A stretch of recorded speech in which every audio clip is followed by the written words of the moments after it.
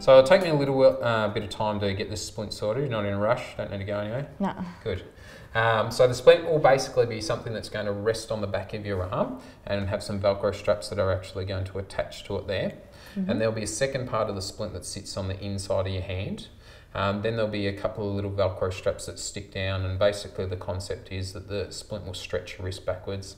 You'll be able to adjust where that pressure is. So if it's feeling good one day, you can stretch it a little bit further. Yeah. If it's a bit swollen, a bit flared up and it doesn't like the pressure, then you can ease it off as well. Okay? So it'll be something you can well and truly control, the amount of pressure that's on it. And it's vital that you do that. Don't just say, oh, Pierce, put it down to this point, I must get it down to there. Yep. You have to take control of how much pressure you put on it. Okay. We'll see how it goes working the other way as well. Sometimes we can get it to put a position that you can actually pull the straps the other way and it works okay there. We'll see how it goes, but we'll primarily focus on that extension. And with wrist extension in general function, that tends to be the more important thing. We do majority of our occupations with our wrist backwards and actually stretch backwards to grip things. Yeah. People reaching around the back of the fridge sometimes need to do that. But you're not a fridge mechanic, are you? Or plumber or whatever they're called? No? Righto. So I'm just going to take a few moments. I just need to cut out some plastic, then I'll mould it onto your arm. I'll explain what we're doing while we're doing it, but just cut the plastic out. Is that okay? Yep. So I'm just going to roll back this top section and make sure that your wrist is completely clear, so that means that the movement can occur. Yep. Also, there's a bit of a bone on the back of your wrist there, your ulnar styloid, that will just keep clear because sometimes these splints can rub on there. It's not too hot, is it? No, that's fine. Great.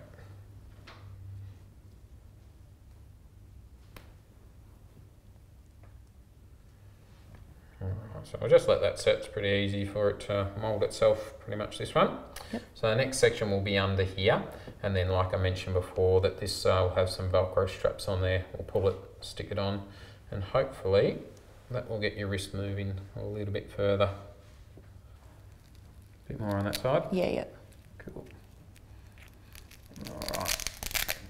Quickly tie those knots off there. And like I said before, these are all adjustable, so Yep. in the future we'll hopefully be able to get these a little bit shorter and shorter. And then that shows that your wrist is moving.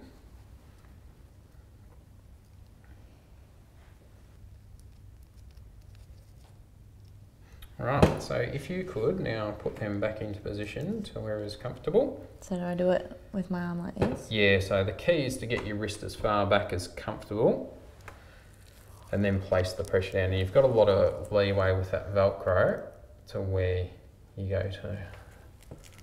Cool, so I'll just have a look. See there? What's that feel like to your wrist? Yeah, that feels okay. Do you feel any stretch at all? Probably not. No, so that means we go just a touch further. So these can go.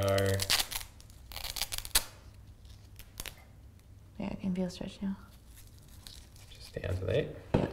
And that's where it'll hold your wrist back. Okay? Yep. So the pressure in terms of what you hopefully are feeling is something along here, is that right? Yeah, yep. Yep. And what, are you feeling any pain? No, I can feel it here as well. Yep. Yep. Okay.